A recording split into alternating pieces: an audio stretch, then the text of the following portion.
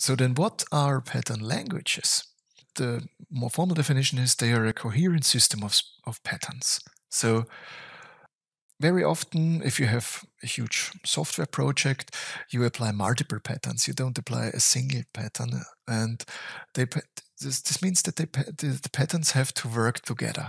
And there are some patterns which work very well together, and some which are not very compatible to each other. And a pattern language describes exactly this. So a pattern language contains which patterns are in there.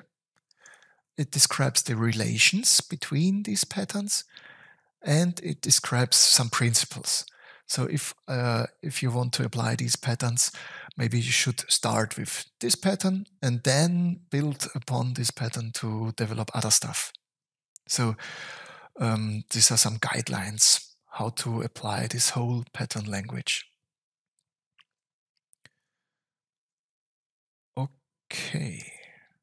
Yeah, I basically said that already. So what are good combinations? What are bad combinations of patterns? And how can your software evolve over time? And maybe there are some patterns which are only usable or only reasonable if you have a very complicated or a very big project already. And there are some patterns which can be applied right off the bat in very easy projects.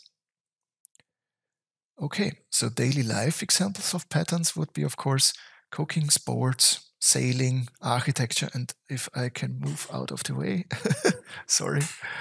And of course, programming, because that's why we are here.